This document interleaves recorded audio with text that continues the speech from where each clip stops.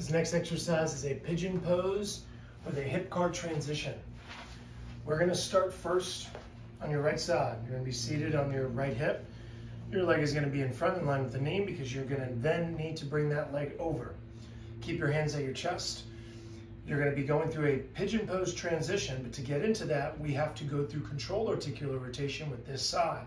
So we're going to activate, transition, slowly bring the hands down to the knee so that you can extend through the back leg and properly get into that pigeon pose and stretch your front right leg's glute, lift up, transition back.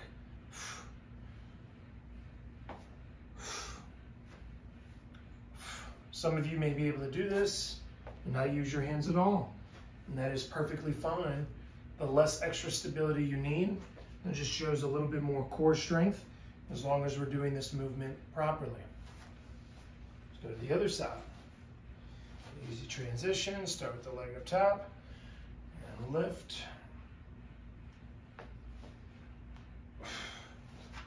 Another reason to initially put the hands down is because you can drive leverage to make sure that hip is really opening up to ensure that you're getting that pigeon pose glute stretch that we're looking for in the bottom leg's hip. That big glute stretch right here as I create a little bit of leverage by pushing on that knee.